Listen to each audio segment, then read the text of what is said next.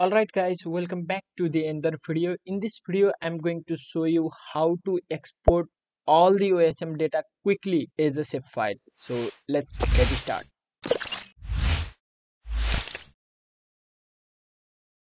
Alright, for that you have to go to export.hotosm.org and then it will redirect you to this website.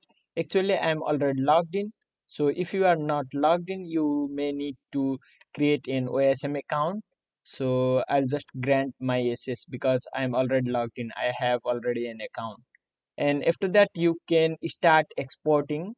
So for exporting, you have to provide the name. Let's say I'm going to provide the project name is take, and then I can click next.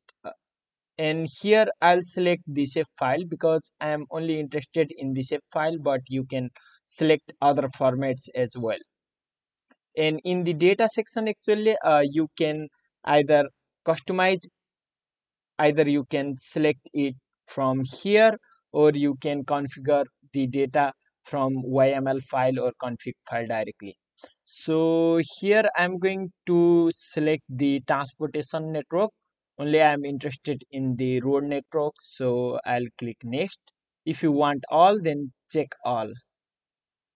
And here in the summary, before creating export, we have to select the area. So area selection basically we can do in two ways. So first one is to create the bounding box like this, and another option is to upload your shape file or geojson file.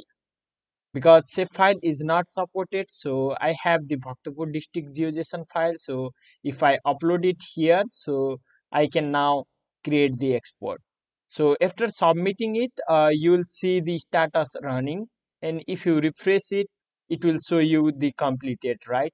So it's quickly completed, so I can simply click this link and then download my product here. But it might take some time if you choose your study area little bit higher. So let me get this file and then load it into the QGIS. So I have QGIS here. These are the files that I got from download. So if I load it here, okay, there are three kind of files. So if I load it here, it's showing the road network within this Bhaktapur district. So this polygon, actually you can check the attribute table and see what is inside these layers like this. And I think road network is the line feature, so I'm going to line. And then if you see it here, so you can see all the metadata as well, even the highway type, right? Primary, secondary, or residential, something like that. So all right, in this way you can download simply and quickly all the dataset of OSM wherever you want. So that's all.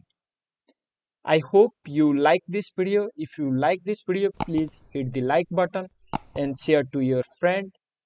Thank you for watching.